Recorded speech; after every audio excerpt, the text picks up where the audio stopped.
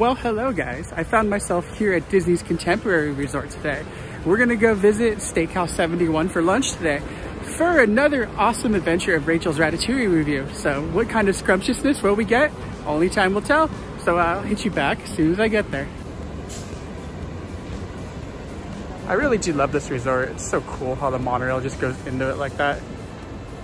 Super fun. And just like that, it's headed on in, and just like we are too. So see you when I get there.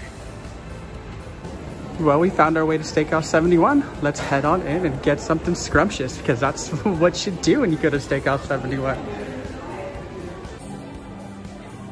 All kinds of scrumptious goodies on here for appetizers, for sure. Then all the things you can get for lunch, each one of them actually looks really, really good too. And even more down here as well. Not sure what I'm gonna get yet, but only time will tell.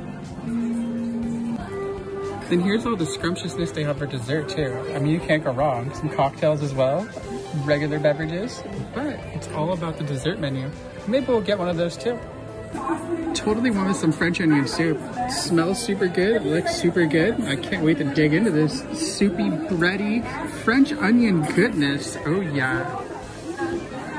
All right, this French onion soup is super good. It's got so much bread in there. It's got so much of this melty cheese. Like, it's seriously deliciously awesome.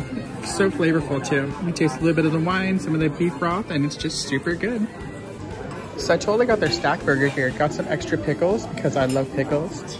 And this burger is seriously, it's so tall. It looks so good and juicy. I can't wait to dive into that. And then for my side, I decided to get the Caesar salad that it came with because that just sounded so much better than fries right now. And this honestly looks really good. And I know it's gonna taste super good as well. So let's dig on into this burger and this awesome Caesar salad goodness. Raspberry goodness on top of this huge piece of chocolate cake. Look how big this thing is. This thing's seriously crazy. It's got some gold leaf on the end of it, and this looks so chocolatey and so good in so many chocolate cake type ways. All right, so that was super good in so many ways.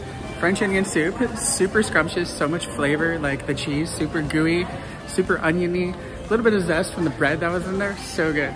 And then the awesome burger that I had, literally stacked and double, it's like so good. Super cheesy, the meat had a ton of flavor to it. And the pork belly in there was little hidden gems of like just pure goodness in each one of it, with like that super good, like soft bun. And then the aioli on it, super yummy, but don't forget those pickles that were in there too. Seriously, those are super good. And like, they just had a little bit of zest. They're more on like the bread and butter side.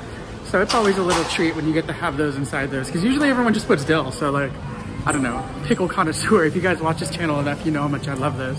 So much so and so good. And like that side Caesar was just really fresh and just enjoyable and yummy in so many awesome ways. Well, I mean, you can't go wrong with that.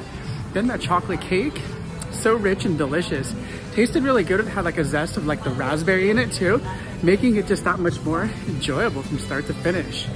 Well, thank you guys for watching this episode of Rachel's Ratatouille review. Please be sure to like, comment, share, subscribe here on YouTube, because you never know what other random Disney restaurants or Six Flags restaurants for the Foodies of Six Flags series I might film for you. Love you all. Stay safe, beautiful, amazing. Like, comment, share. Peace.